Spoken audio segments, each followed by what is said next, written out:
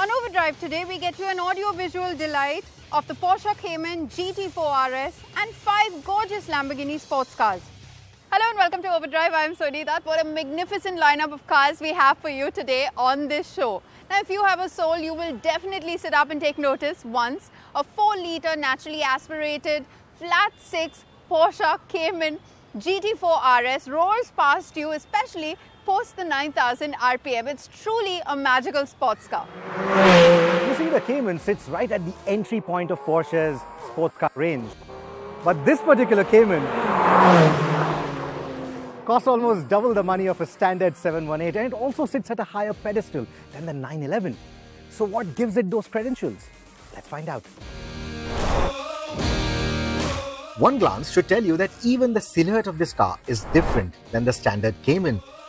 The swan neck hinges holding the massive spoiler, the exaggerated splitters at the front and the rear, lightened bodywork, so much so that even the Porsche logo is a decal and not a metal badge to save weight. And to that effect, even the lift function in the adaptive dampers is only for the front end.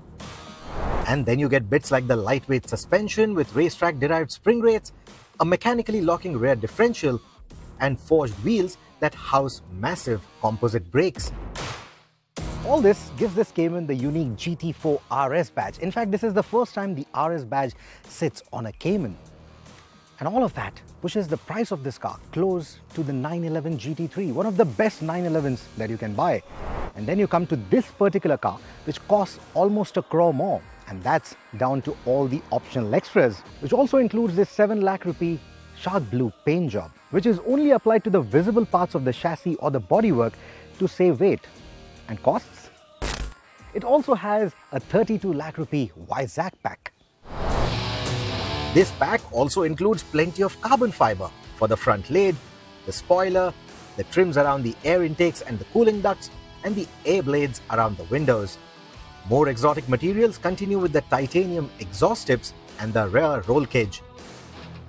That roll cage though is only for your track days. It cannot be converted into a full roll cage which includes the frontal section, which means should you theoretically take this car GT racing, it may not be approved by the racing bodies like the FIA GT, for example.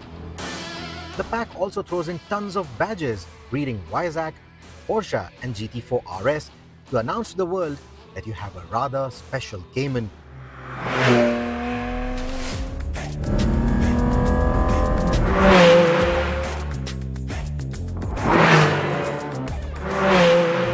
As if that bodywork didn't already do that.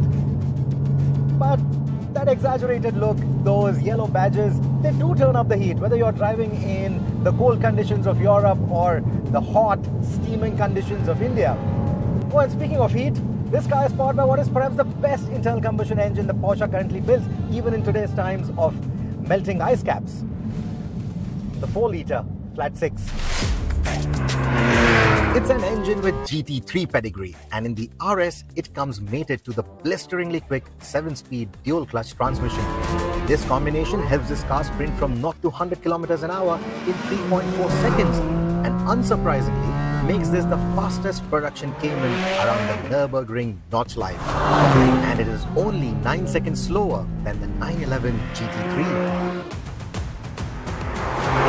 Compared to the GT3, the more complicated exhaust routing robs 10 horses from this car's arsenal.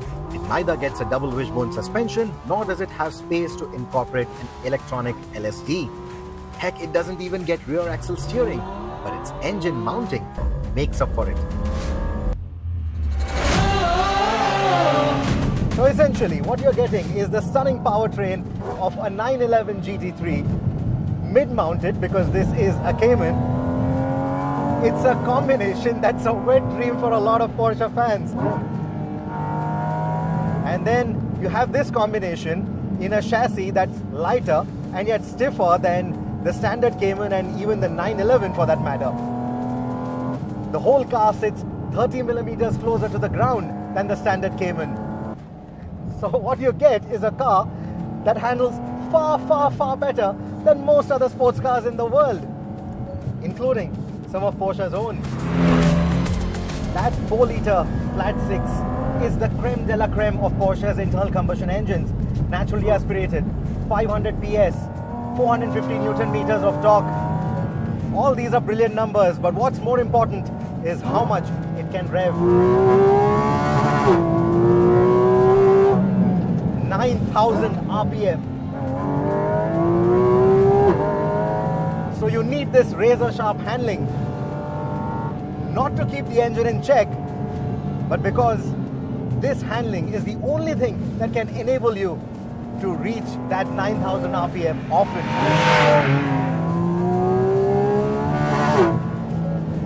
Oh, listen to that thing.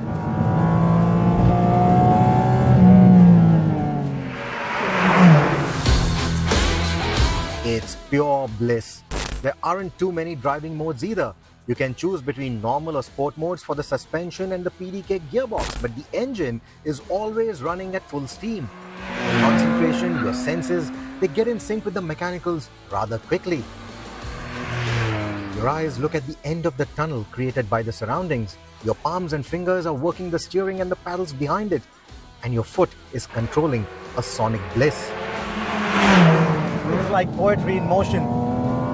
It makes the other sports cars sound like a heavy metal concert in comparison. On your journey from startup to 9,000 RPM, you hear this beautiful sonic orchestra. There are the sweet low-end trills. Then you move to a lathery, smooth mid-range. And as you climb up the revs, you get to this high-pitched opera. And that last 1,000 RPM, oh my God. It's something else.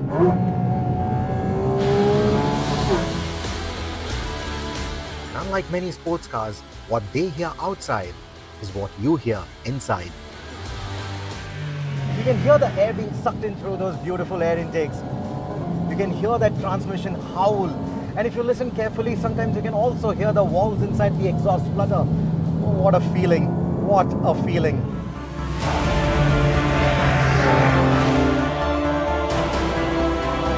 I have driven many sports cars on these very roads. Porsches, AMGs, Lamborghinis and Ferraris even.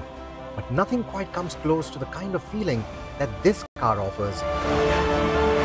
Well, the Cayman GT4 RS, quite simply, is the do-it-all sports car for me.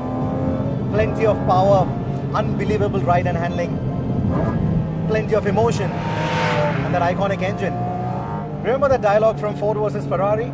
7,000 RPM, the machine becomes weightless. 9,000 RPM. That is where the machine and the man become one. That's a feeling that very few sports cars can give you. And that is why the Cayman GT4 scores so high for me. Porsche isn't limiting the number of GT4 RSs that they will build, but they are certainly limiting the time for which they'll continue building it. And the next-gen Cayman is likely to be all electric. So there may not be anything like the GT4 RS after this. It's a collector's item in that sense, and one of the best Porsches that you can buy today. While all sports cars tend to shake us up quite a bit, it's the Porsches that seem to have a very special effect on the Overdrive team. We'll take a very quick break here on the show, but coming up on the other side, we'll take you through the awe-inspiring generation of Lamborghinis as we join in on an exclusive anniversary celebration.